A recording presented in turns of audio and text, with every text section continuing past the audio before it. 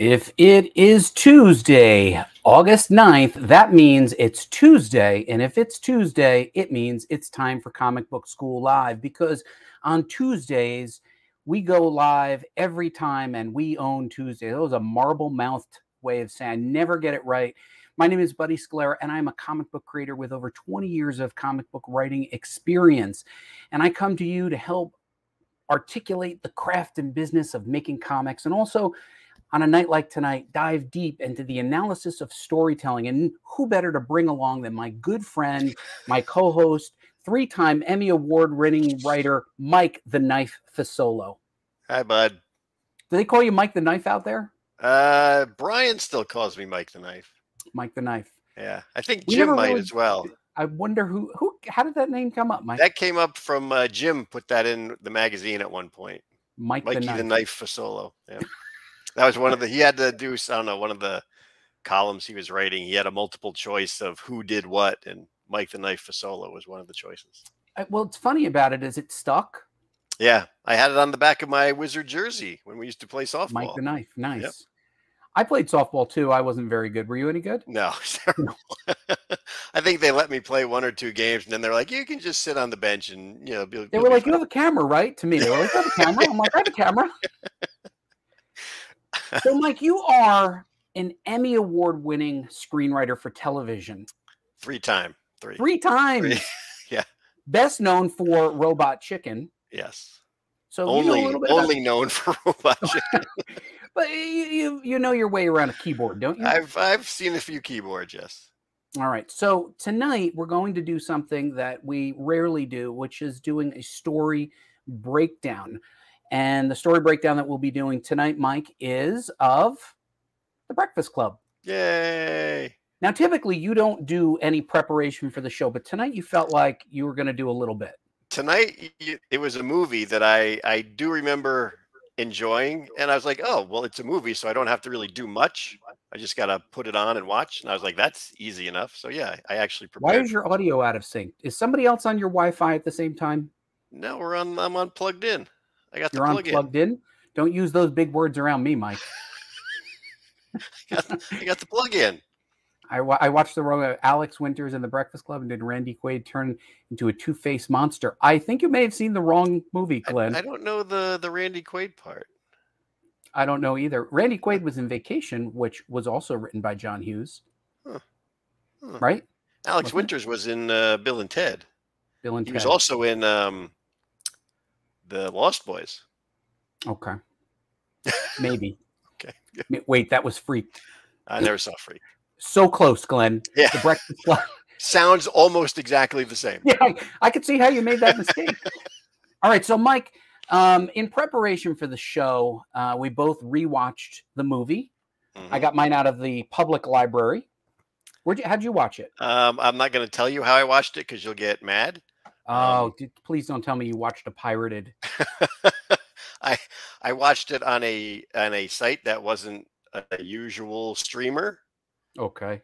So it was right, it was free. It was there. So Mike, The Breakfast Club, we saw it when we were in high school. The actors were also in high school. It was very much a coming of age movie, very popular. Did you like it when it first came out? When it first came out, I remember enjoying it. Yes.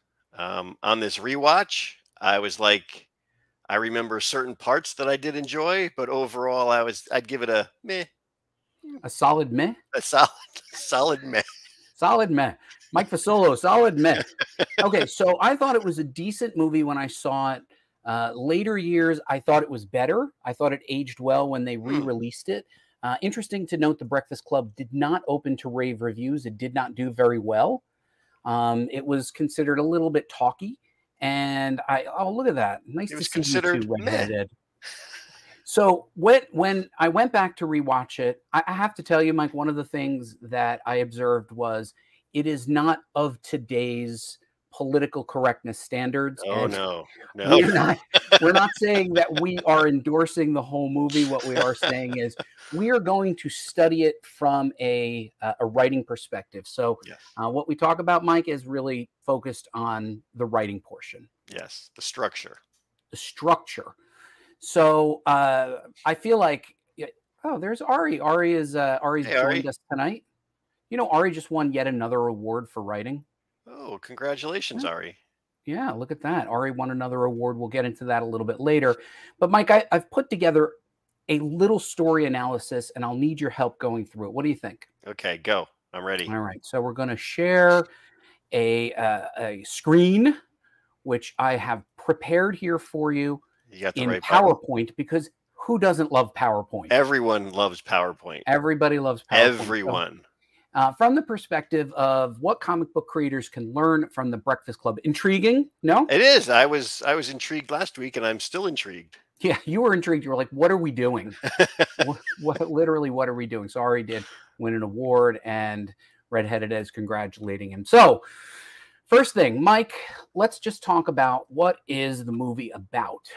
Okay. So The Breakfast Club is a 1985 American teen coming-of-age comedy drama film that tells the story of 5 teenagers from different high school cliques who serve a Saturday detention overseen by their authoritarian vice principal. That pretty much summarizes it. Yeah. Oh, I guess Redheaded Ed doesn't like PowerPoint. So I think, like any story, Mike, a good log line will go a long way. It doesn't necessarily match the copy that's at the top of the poster, but it doesn't really matter. What you need to know is this is a story told in one room. It's a single set piece. It's like a play almost, right? Yeah, I honestly didn't even think of that single room. It's one room basically. Huh. Backstory on that: John Hughes had written a couple of movies that did well, and they gave him an opportunity to direct, and they gave him a very tiny budget, and they needed to have only one location, which they shot in a high school in Illinois. Interesting to note, little trivia there, that he was also shooting B-roll for the Ferris Bueller movie at the same time. Does Ferris Bueller take place in Shermer, Illinois? I don't know, but interestingly enough, the movie was 85, and it supposedly took place in 84. So most movies go a little bit ahead. They went 1 year behind. But they were telling the story of 80s high school students, and it felt fairly accurate. And the students were essentially, this is your cast: John Hughes, legendary writer, director, a lot of big talent that was getting their first big break, right? Big names. And, well, not big names then, big names now. Big names now, and certainly I have a favorite. I'm not sure who your favorite is. Do you have a favorite of the characters? I liked Anthony Michael Hall's character. You did. Did you relate to him? Were you was I a brain? No. Were you the brain? No. No. But I was more the jock, obviously. Yeah, I think everybody could relate a little to each one of the characters, right? Yeah. They were, even though they were archetypes, everybody tries out different roles in high school, I think.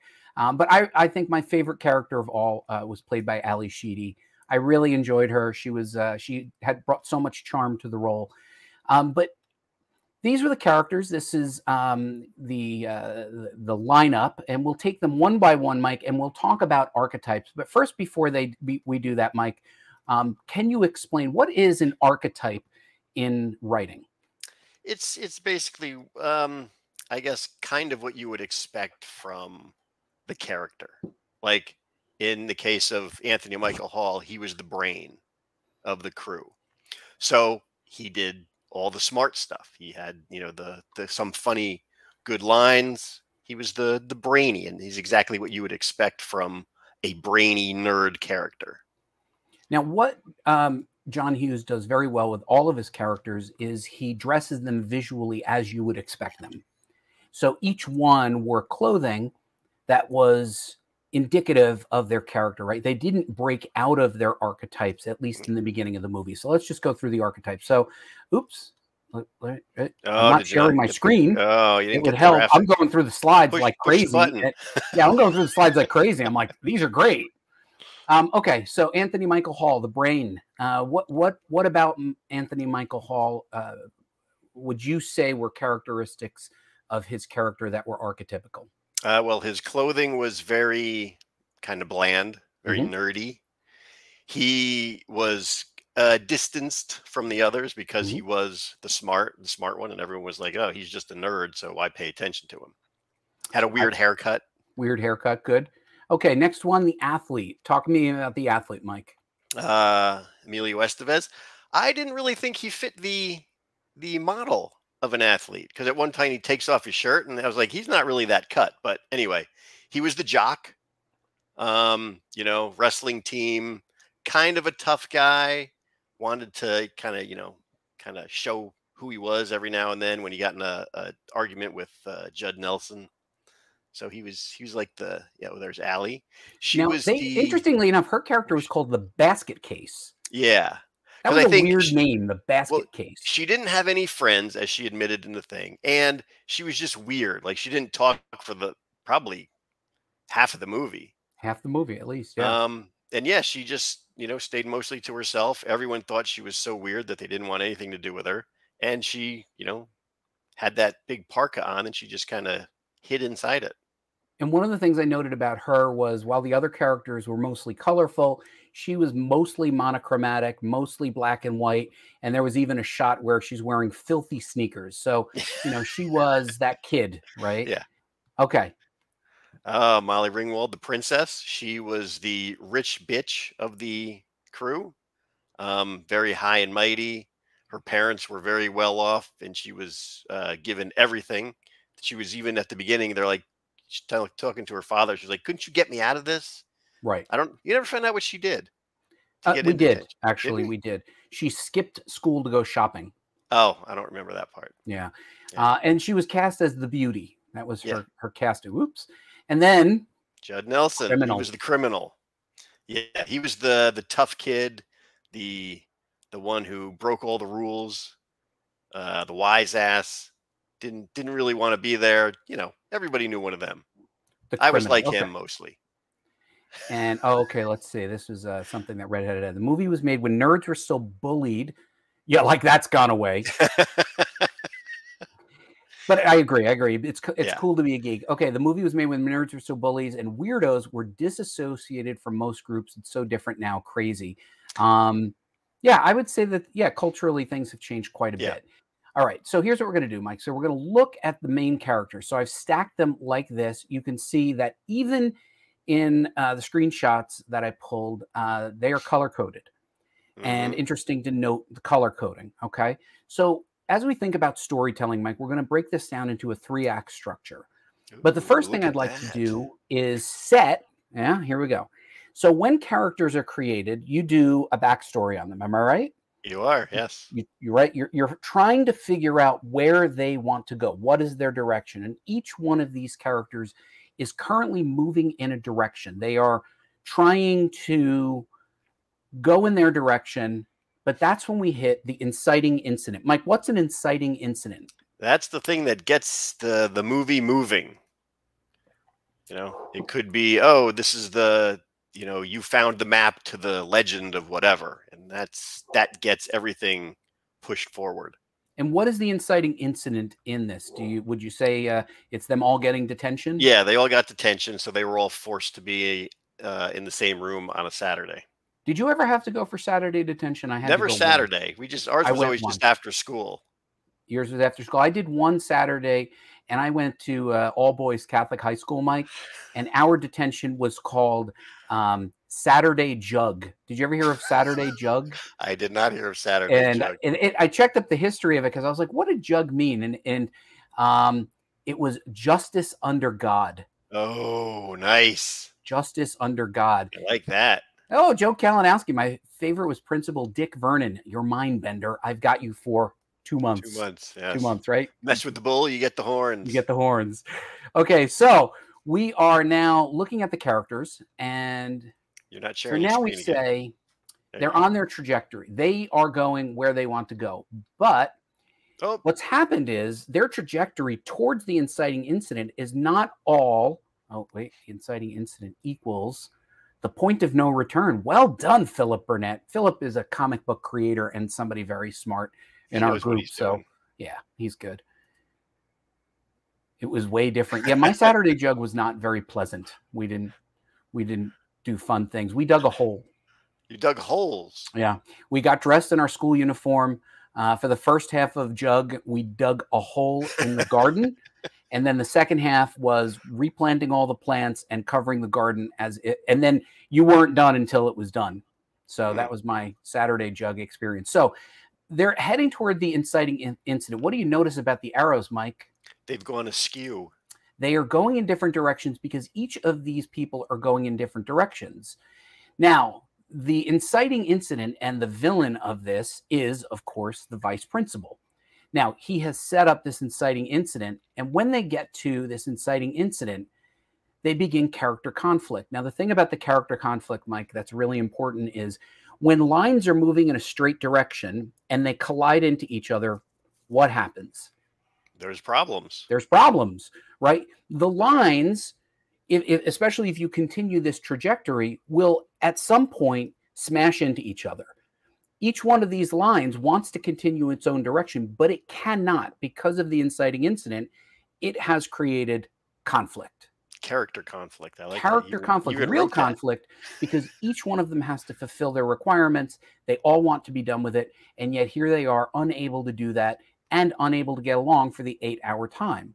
Now, so if we look at this in Act 1, I made graphics. I wonder how this is crazy. Redheaded Ed thinks about this. So in Act 1, we begin our inciting incident, and we get an establishment of the two villains. Now, the principal is the clear villain in this, right? He's representative of an authority figure. Yes. But Bender is also a villain. Am I right? Would you characterize Bender as a villain to the group? Yes, he is definitely a villain to the group. All he does is argue, and he says he's just talking about the truth, but he's just poking at everybody, just trying to get them agitated. Right. He's trying to agitate them, and he doesn't really want to be liked, which is an important aspect of this. And he is an opposing view in a world where everybody wants to conform. So the first scene that I think is emblematic and important for us to watch together, Mike, is this scene with the lunch. And what I want everybody to take a look at is how each person's lunch represents who they are, and watch their interactions and watch how Bender interacts with each one of the characters. And it's worth noting, I'm not giving anything away here, he doesn't have his own lunch, right? He didn't have his own lunch. So watch this clip. What's in there? Guess. Where's your lunch? You're wearing it. You're nauseating.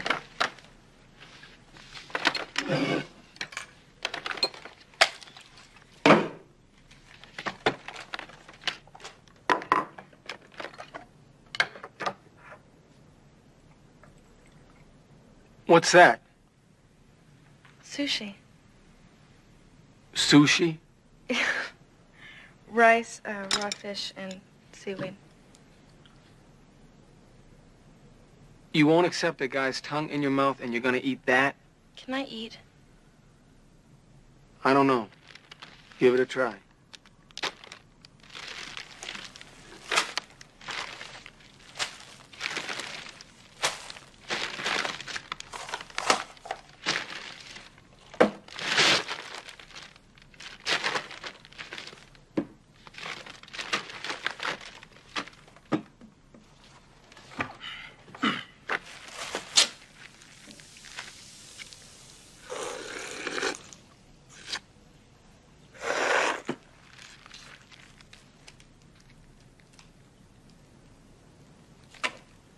What's your problem?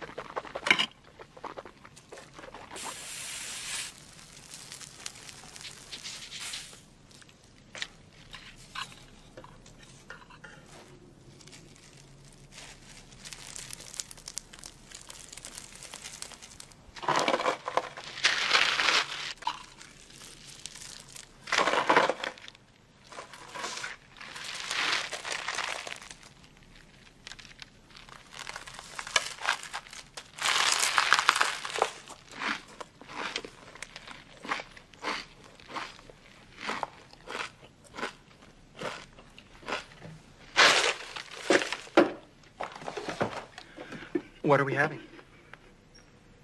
Just your standard regular lunch, I guess. Milk? Soup. Oh,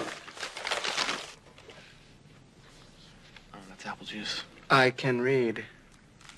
PB&J with the crusts cut off. Well, Brian, this is a very nutritious lunch. All the food groups are represented. Did your mom marry Mr. Rogers? No, Mr. Johnson. Huh. All right, it was a little choppy, but I think what it did was it set the scene, and each character, each archetype had a certain type of lunch. Mike, tell me about the archetypical lunch. Well, the thing, I'll go through the lunches because this is actually a very good question. I saw that before. Is he a villain or an antagonist? I would actually probably classify him more as an antagonist. An antagonist? Okay. Yeah. I would agree with Redheaded Ed on this. I do think she was correct. I was putting him in as an archetypical villain, but I think that's very valid. Now, Aristotle defined, and I think Ari actually knows Aristotle. Aristotle defined the middle act as protasis. Especially when you're using words like that, which no one understands. I'm like, I went for a protasis exam and I was fine. The tangling of the threads, which makes the plot literally thicken. Ooh, I like that. That is cool, Ari. Catharsis is the cutting of the threads, which releases all the tension. Gee, my goodness. Yeah, he knows what he's talking about. Redhead says she was the weirdo. Anybody getting diabetes from looking at the weird girl's lunch? I bet hers tasted the best. I bet it was awesome because it was Captain Crunch on a sandwich. I was like, that with is perfect. Pixie sticks. Yeah, it was fantastic. Yeah, I don't know what was wrong with that. All right, so that's right. Diabetes didn't affect you in the 80s if you were in a John Hughes film. Okay, so Mike, what can we learn from our lunches and the way John Bender, the antagonist, is reacting to each of them? Well, so the princess had, of course, sushi, which doesn't make any sense because you wouldn't bring sushi to sit in a bag at your feet for 3 or 4 hours because it would just spoil. But besides that, but it was an archetypical thing. That's right? The high and mighty type of lunch. Like someone very rich would only be eating sushi. And, you know, even being a teenager, she's in that upper crust sort of world. The athlete had an athlete's lunch. You knew he'd be burning calories, right? Yeah, he had three, I would guess, turkey sandwiches, a bag of cookies, which was great, and a bag of chips. He had milk too, which you wouldn't have just brought and let sit in the bag there. So, and then what I thought was great was there is this weird connection throughout the film between Judd and Allie, right? He just hurls the soda, and she's just like, yep. Right? They have a weird connection throughout the movie because they are both outcasts for different reasons and skewing on the scale of highly acceptable to unacceptable. They relate to each other, even though they don't speak much to either. Right? Good point. Good point. And then he bullies the nerd, basically, right? He just takes it because he's not going to bully the athlete. Yeah. He is not going to eat sushi. And he just leaves the basket case alone. So, but what I think is the archetypes now have meals that are archetypical to their character. So, so that's what I really wanted to get to. Okay, so let's continue on with the learning, Mike. Okay, so they've now eaten lunch. We've hit the midpoint of Act 2, right? Mm-hmm. Act 1 is 1/4. Act 2 is 50%. Act 3 is 1/4, right? That's the theory behind the 3-act. Act 2 is twice as large. And then there is a twist in the middle. So, sorry, the epsasis is in the middle. It goes protasis, epsasis, catharsis. I'm not that smart after all. I wouldn't even know those words to begin. You don't even know them, and you've won 3 Emmys. If you understood those words, you are very smart. You are very smart. Okay, so now they're heading to the midpoint. And what's happened during this, including the fact that Bender has done some mischievous things like taking the screw out of the door. What's happened is they have now not necessarily, and I was saying he was a villain, he was an antagonist, but he is changing, and you can see that Molly Ringwald's character is facing an attraction towards him. Now, he's still at great odds with the athlete, but he's not at odds with the basket case, and he's really not at odds with the nerd. He kind of leaves the nerd alone. He just razzes him a little bit, but the villain consistently is still the principal, right? Yes. Okay. But what's happened here, and you can see what I'm doing with the arrows are getting less tangled here in the second half of Act 1. They're sort of compressing in a way where they are lining up a little bit, right? Because they've had no choice, right? They're stuck in a single room set. They have to get along, and they have to do something. They actually they had an assignment from the principal. Do you remember what the assignment was? They had to write an essay on who they were. Who they were, who you think you are, who you are. A 1,000-word essay. So during this, nobody's written a word, right? It's all just shenanigans. And I throw that out for my friend Joe Kalinowski. There were shenanigans. Now, the next major scene is what turns Bender from being a criminal into the hero. All right, so let's just look at that scene. Hopefully it's not quite as choppy. By the way, I've cut this scene for time and also had to drop the music, so it'll seem a little unusual when you're...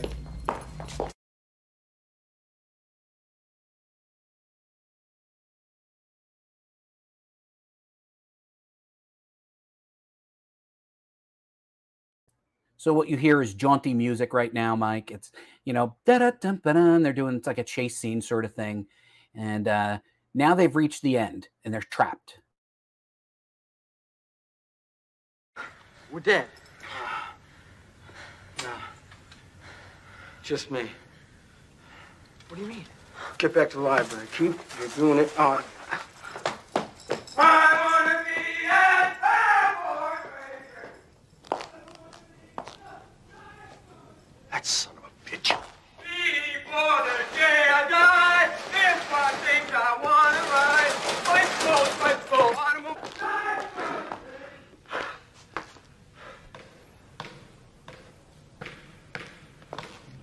Ah! 3, 2, 1. Ah! Bender! What is this? What are you doing here? What is it? All right, Mike. So this is a really important moment. Talk to me about the importance of this moment and what just happened. The turning point, because he sacrifices himself for the group. Now, what does that do for the team? Shenanigans. What does that do for the team, Mike? It's definitely gonna bring the team closer together and make them not look at him as such a douchebag. They're like, he did this to save the rest of us. That's right. So they all went willingly out into the hallway, and then they went to his locker, and what he pushes down Michael Anthony Hall's pants is a large bag of marijuana, right? And he knows that he can't get caught with it. Nobody can. But also they have symbolically hit the end of the line. The fun and shenanigans are over, and they are about to be discovered. And he sacrifices himself, and not just in a little way, in a big way, right? And now he has actually turned as a character into what I would say is the leader of the group. Yeah. Yeah, I would agree with that. So he is now, I don't know if I would go as far as a Christ maybe not that far, but maybe an apostle. He is definitely sacrificing himself, but I wouldn't say quite that much, but I would say that he is like the team leader. He has taken this motley group and brought them together with his sacrifice, and they realize that. And then he gets locked up and is in big trouble. Okay, so now they are a team of heroes. And in Act 3, watch, I know it's a little small. Let me see if I can do this when it's just full screen. Hold on. Let me see if I know how to work the buttons. Okay, now you can see that these arrows on the right are all aligned, Mike. They are all lined up essentially in the same direction, right? They are now a team, and they are aligned against the true villain, which is the vice principal. Yes. Are you tracking? This is making all sense? I'm tracking this. I like how this works. This is good. Yeah, you like how this works. Okay. So now what happens at the end is change in characters. First, we have the basket case. As I noted earlier, very monochromatic, very symbolic of somebody who is, not trying to be, the most popular person. Literally has accepted it. But she has the most dramatic, what I would say, visual change. What happens to her here, Mike? Well, first of all, before even that visual change, they have a little group gathering. Yeah. And they all reveal themselves a little bit. Yeah. Like she admits she has no friends and yada, yada, yada. But then she becomes, friends with Molly Ringwald's character, and Molly gives her a makeover to make her not such a weirdo, not so monochromatic. I would agree. And I think that that's an important moment because they begin to reveal the real reasons why they are in detention. And each one of them has put on a front as to why they're in detention. But now we can see that the real reason they're in detention is a multi-layered approach. And interestingly enough, to note, each one of them was in detention, except she just showed up. It was weird. She was just there. She was just there. And this is Glenn Gotella. This is where I start to dislike the movie. All right. Well, I didn't say that we were endorsing the movie and that you should like it. For sure, there are a lot of flaws in this movie. Yeah. And Bender does some actions that are really just even inappropriate, even for then. And we think about, this was playing around the same time movies like Porky's was playing, right? So I think they were going for sometimes of an aesthetic, but Bender is hard to redeem. Yeah. You know what I mean? He is pretty hard to redeem. But this is very symbolic too. This is very symbolic when Ali Sheedy's character goes from dark to light, right? Character evolution. Those clothes, I have no idea. Where I right? Like, where did she have those clothes? Did someone have them in a bag and they fit her perfectly and she had that headband? Like, I could see potentially Molly Ringwald's character having a makeup bag, but having that whole outfit with her. Yeah, and her hair is completely done, like coiffed it up, and she's still wearing the dirty sneakers. It's hard to tell, but okay, so visually she makes a symbolic change when she joins the team. Not saying that we're endorsing this, but I'm saying as you're thinking about being a comic book writer and you're thinking about team dynamics, sometimes a character changes when they're in the team. Okay, so now we go back to the team. Now, in the end, one of the big reveals was this letter, this essay that they were supposed to write. And in Act 3, I contend that they defeated their enemy, the villain, with this letter. Want to talk about that, Mike? What did the letter say, and how did it defeat the villain? The letter was basically telling him that he has put them in their own, archetypical categories. This is how you saw us, but that is not who we are, and you were wrong. And really, what they also acknowledge in this is you will always see us like this, and that's all we'll ever be to you, but we are more than that. And this is the moment where the villain is defeated. I cropped this shot a little bit, but this is a very wide shot. And hold on.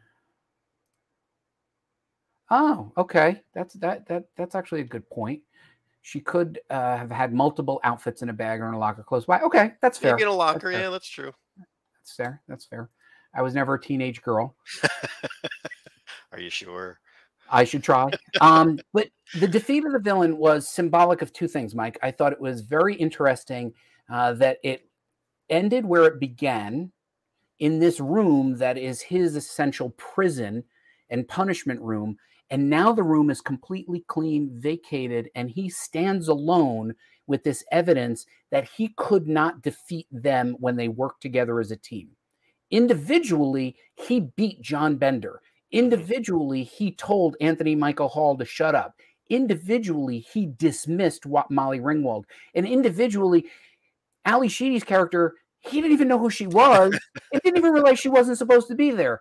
So the villain gets his ultimate comeuppance when he realizes that the assignment that he gave them for punishment has literally changed them and backfired. It did not work at all in the way he intended. That's some good thinking, bud. That's some good thinking. Okay, so let's see where we go. So for comic book writers, Mike, we are talking with a comic book writer audience. So we look at this. So you're a screenwriter. Talk to me as a screenwriter about the acts and how they work, and just do a quick summary for me. Well, the act one sets everything up, pulls in the inciting incident, gets everything in the order that it needs to be. Sets up the characters and the plot. Act 2 is where you learn the most about the characters, what they want to do, where they're going, and of course you have the big moment where one of the characters, or even all of them, they could have changed from what they were to what they are going to become. All right, let's zoom in on this. How accurate would you say my analysis is of the lines and the character trajectories? Would you agree? Would you say the lines were a little bit different? Or would you say that in terms of this story, this is kind of, you would agree with? In terms of this story, I would give this 2 thumbs up. 2 thumbs up. 2 thumbs up. Not just 1, 2. So yeah, I agree. So Act 1, Act 2, and Act 3 really do play through in a classic structure. And that was one of the things about John Hughes. He wrote with a classic structure, and he could take archetypes and then twist them. So what he did with each one of these archetypes is he represented that each one of these archetypes indeed were multi-layered individuals, exactly who would Cisco, they would be proud. So they were, and that was what John Hughes was saying, right? Under the pressure of authority, trying to fit in, and yet once they got to know each other and they let their guard down and they worked together, they literally, came to see each other as other human beings and not just archetypes, because they saw each other as archetypes as well. And that was important. It wasn't just the vice principal. It was them themselves that saw each other as archetypes. Yeah, that was one of the things that they discussed in their little group setting, like how they see each other. And, one of the questions was, I think Anthony Michael Hall asked, he's like, if I come up and talk to you tomorrow, what's your reaction going to be? And they still were fitting into their archetypes. And Molly Ringwald was like, I wouldn't talk to you. And then by the end of things, that everything they would. Comes around. Yeah. All right. So now let's take a look at what happens in our denouement. Denouement. I actually had to look that up because I spelled it wrong. Okay. You're saying it wrong too. Real quick, if you look at the DVD, I got the DVD version. The way they break down the scenes, it kind of follows the structure of a 3-act structure. So the first 6 major scenes break down as Act 1. Act 2 kind of breaks down in a predictable way until they get to a ruckus. And then you see the final Act 3 and the denouement all pulled together, right? And in the dance scene where they dance, I think one of the things is group therapy. You see the names of that's the big one. Group therapy. We Are Not Alone. That was their dance sequence where they danced to the song We Are Not Alone. And then Sincerely Yours, The Breakfast Club, right? That is the defeat of the villain. And then end titles, which play to the song Don't You Forget About Me. So the clues are there. Now, if you're thinking about a structure of a story, you could actually look at this and see this. Now, there was a very interesting role, the custodial artist. The custodian, I would say, is the philosopher king. Mm-hmm. And in the scenes where the philosopher king influences each group. And what is this? Typical meme. Well, I'm glad we were able to see that URL there. There you go. Not see. Okay. But the philosopher king spoke both with the principal and extorted money from him. Yep. And to the students and told them, I run this school. And somebody, my friend Liam had told me, he said, if you look in one of the scenes, the custodian is in a photo in one of the scenes where he was the head, the all-star basketball guy. And then he goes back to the school and becomes the custodian. That's interesting. A little Easter egg. A little Easter egg. But what role would you say that the custodian plays? Because he's not a main character, but he does have a very important aspect of the story. What is his he would role? be, I would relate him to the sort of the silent Bob of the movie, where he has fantastic insights, but he's, kind of a distance as well. Like, you don't really expect much from him, but then when he starts talking to you, you know that he knows what he's talking about. Interesting to note that he's a custodian who would consider to be lower on the social strata, right, of careers. And then he's with the vice principal, who's near the top, and yet he is much wiser than anybody gives him credit for. The students, especially Bender, tries to razz him. But in the end, you will see that the Philosopher King is there when they emerge as a team. So let me show you what that looks like. All right, so we're going to stop screen. We're going to share screen. Getting better at this, huh? Not as, all right, I'll say I feel like I'm getting better at this.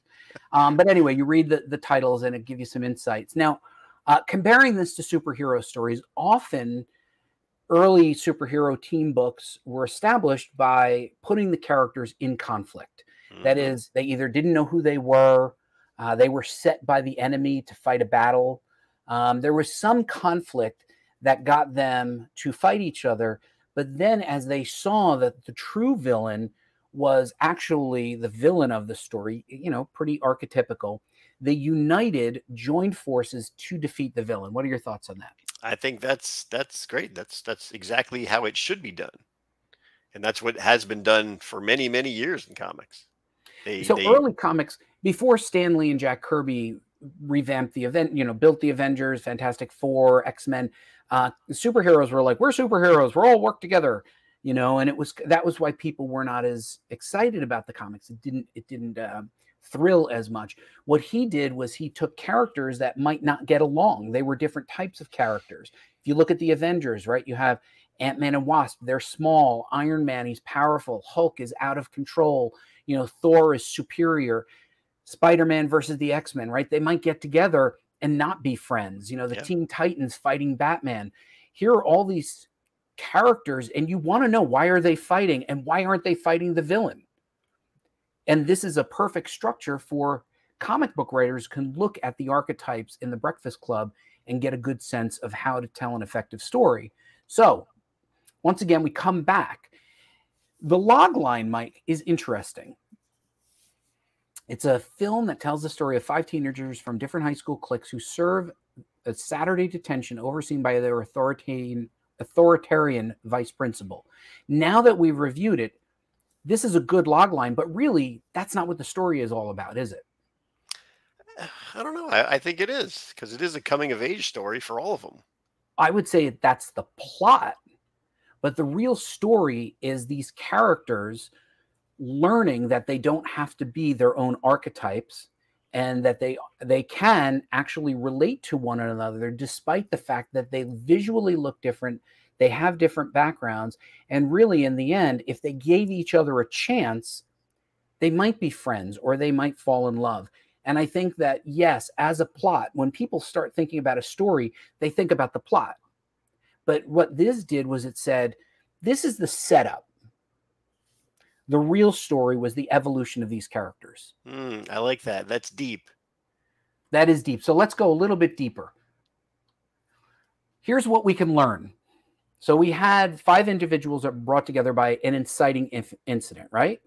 So your story needs to have some reason why the characters have come together. So you have an inciting incident. Second is the conflicts are based on the trajectory, right? You're not automatically, when you're in detention, in a fight with people. The conflict was based on each one of them was going in different directions. For example, Emilio Estevez's character wanted to get through this so that he can go back and not miss his wrestling meet. Yes. Right? These were the kinds of things. So their trajectories, whereas Bender had no place else to be, right? And neither did Ali Sheedy. But that was a conflict, right?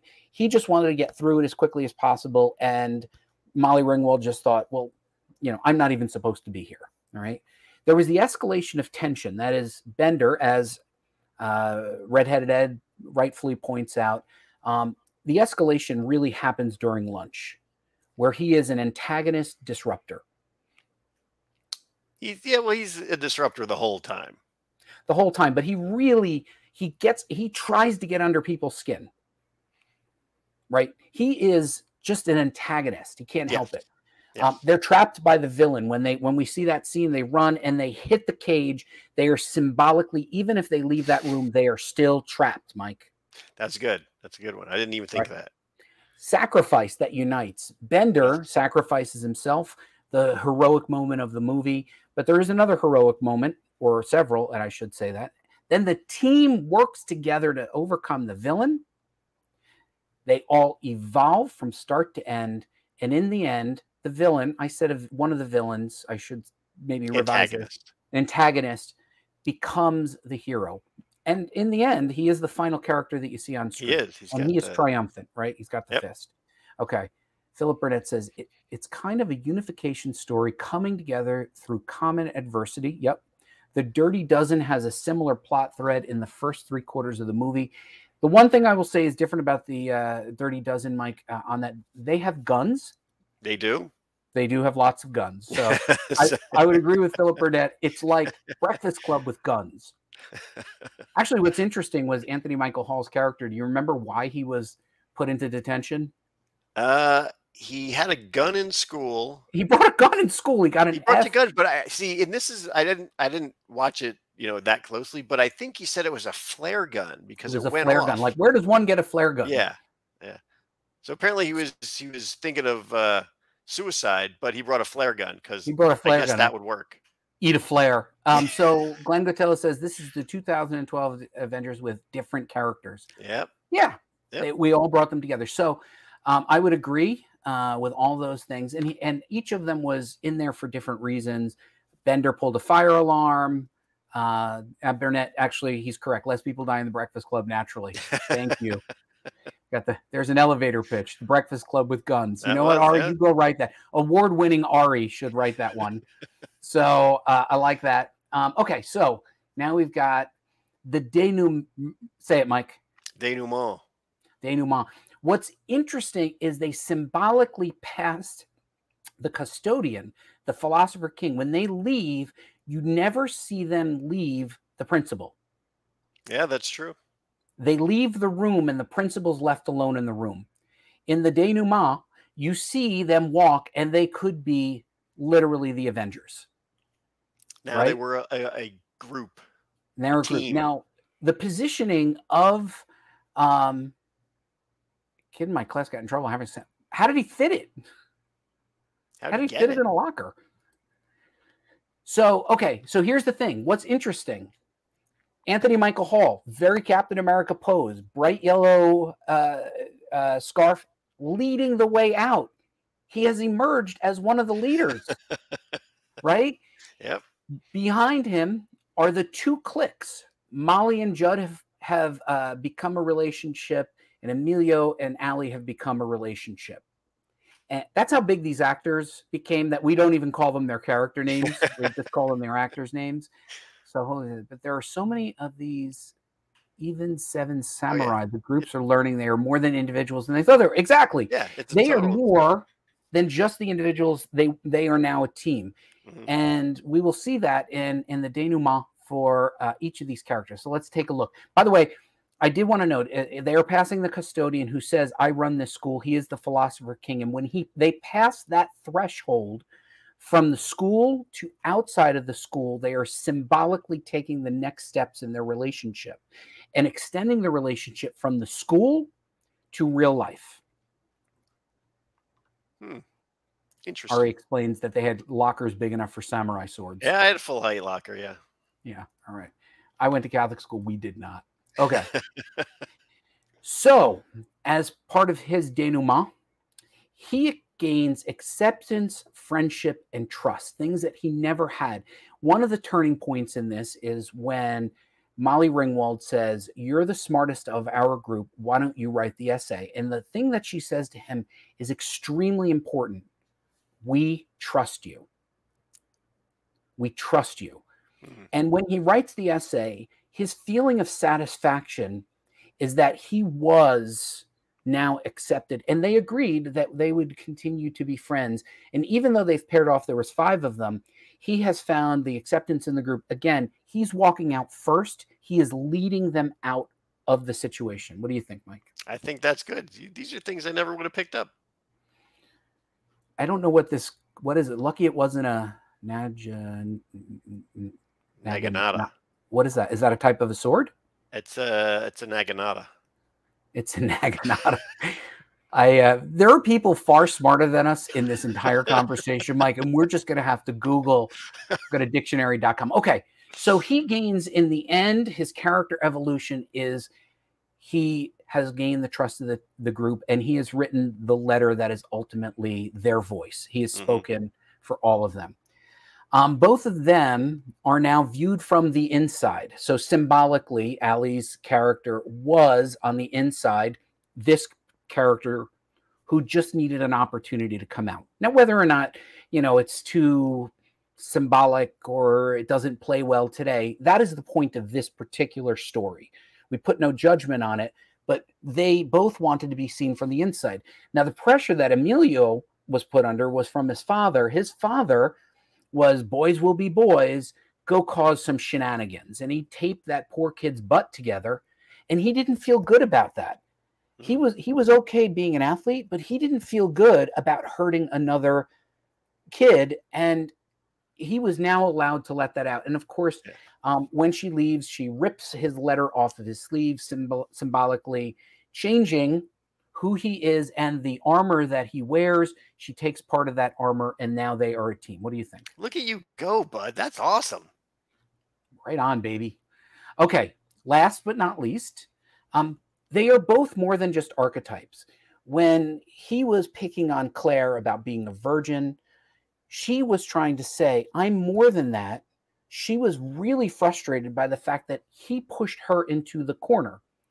And they both had a mutual attraction, but neither of them could cross that barrier until she visited him in prison.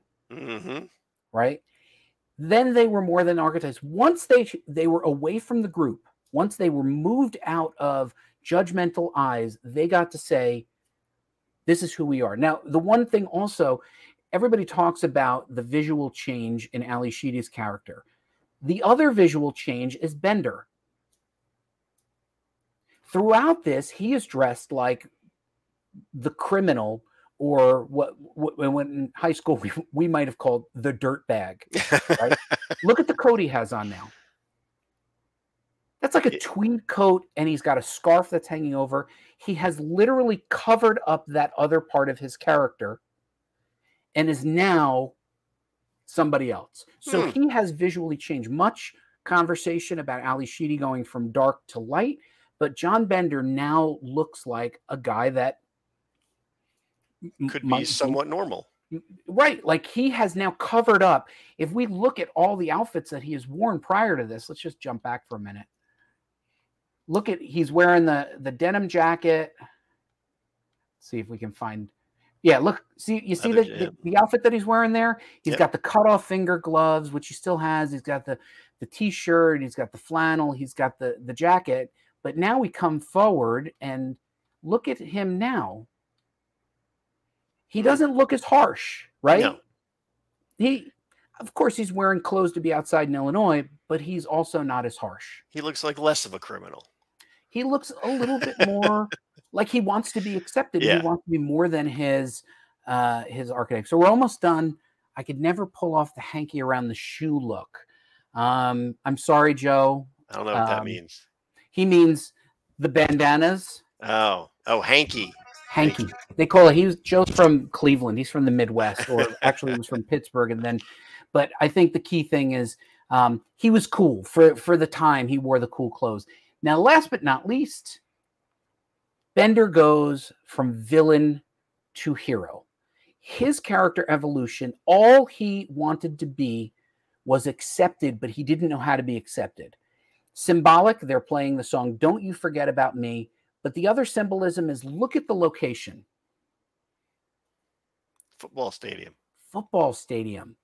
He's walking across the symbolic field where the athletes would compete. He would never compete.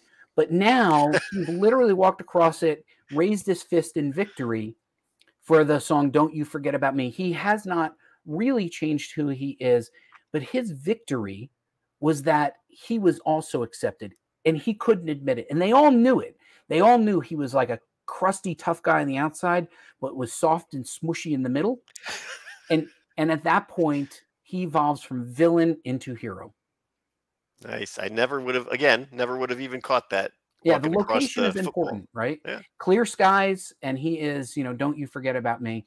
So, Mike, that is what I would say, what comic book creators can learn about writing and creating comics from the Breakfast Club. You are absolutely correct. Absolutely. Thank you. And I think there's a lot of visual storytelling in there. There's a lot of scenes without any dialogue. All the characters look the way they're supposed to look, and yet there is some visual evolution with them. So much to unpack. I'm really glad we did this. I hope people like this, because if they like it, then we can do more of it. If they don't like it, then we'll never do it again. Or we can do more of it. Oh, Joe Kalinowski, who couldn't get the hanky to work on his leg, said Thanks, we Joe. did a fantastic job, fellas. So I'm going to take that because Joe Kalinowski is actually way cooler than either of us, Mike. He's not hard to cool. do. Look at that photo of him. He's just cool. Wish I was that cool. He's just cool. Nice guys. That was great. Thank you. Thank you. So anyway, Mike, that was a great show. It's almost exactly 1 hour. I am going to say goodnight to you and to everybody else. We'll roll the credits and we'll talk about what's coming next week. So, Mike, thanks so much for joining up and preparing tonight to be part of the show. If you watch movies, I'll prepare. All right. I'll keep that in mind. I'll see you next week, Mike. Bye. All right. Well, thank you, Ari, and thank you for watching with us. We did an extra long show. Glenn Gatella just said, Mike, Glenn Gatella's down for this, but no more John Hughes films. I could agree with that. All right.